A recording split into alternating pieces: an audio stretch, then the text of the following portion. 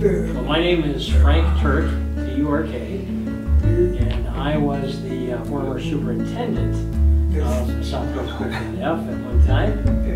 That was back in '89 through '91.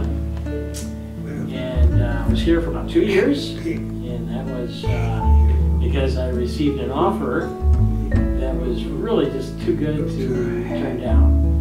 And so they gave me an opportunity as an oral dropout, because I couldn't speak, that this would be a chance to show the world that someone who doesn't speak worth anything can still be just as successful, if not more successful, than anyone else who could hear. So, ever since the Deaf President Now movement, it's called the DPN, occurred in 1988 at Alumni University, deaf and hard of hearing people all over the world are trying to tell people, tell everyone, that any deaf person can do anything except hear. My goals as the superintendent of the South Dakota School for the Deaf was to spend maybe a good 5 years trying to develop a manual of types or something, maybe some video materials or whatever the case may be, on how to educate a whole child. When I say a whole child, I mean the child from head to toe, in their entirety. Because I believe all kids have the potential and should be given the opportunity to learn and to grow in 5 different essential areas of development and education. First of all, socially. Secondly, physically. Third, intellectually. Fourth, emotionally. Fifth, communicatively. So all 5 words put together are the acronym SPICE. Spicing up a person's education, spicing up their life, so that they can succeed in whatever way, big or small, possible. The concept here is that it's just as important to develop a deaf child personally as it is to develop them intellectually. Both should be equally important, and we call that the 4th R in education.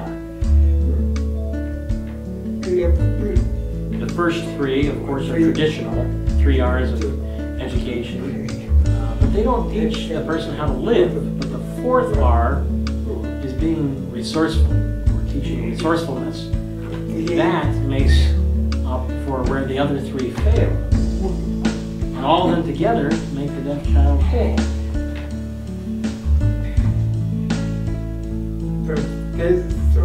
I think for this school in particular, because I left earlier than what I had originally anticipated because of the position that was offered to me in North Carolina, I was preparing to develop 4th R in a programmatic way through extracurricular activities that were integrated with the total school curriculum. And our hope was that it would be so successful that other schools nationwide would emulate the same type of plan or program.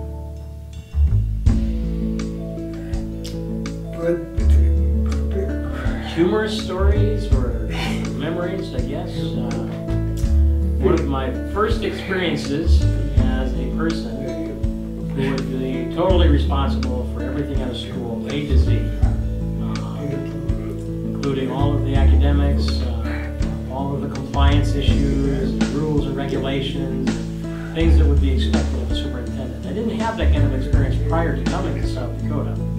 I was involved with running certain programs, but mostly in the area of student life. And I usually had reported to a number of bosses, but this was the type of position where I was the top boss. I was the top gun, and that was a new experience. It was up to me to make all the calls, and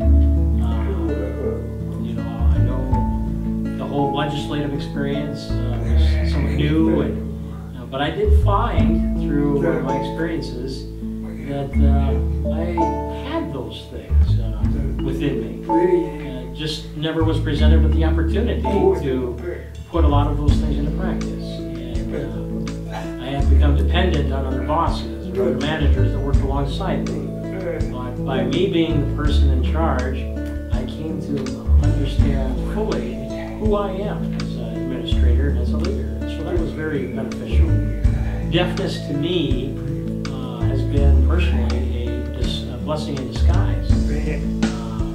Very happy with where I'm at with my disability. I've never really been in a position where I wanted to hear or felt the need to hear. I've never had problems with hearing people because of the disability, and I don't think that people have had a problem with me in much the same way. I think the important thing is that we all work together so that we can mutually benefit all of us, both of us, both groups. We have to grow in mutual respect and trust, and that is the kind of thing that lasts throughout a lifetime.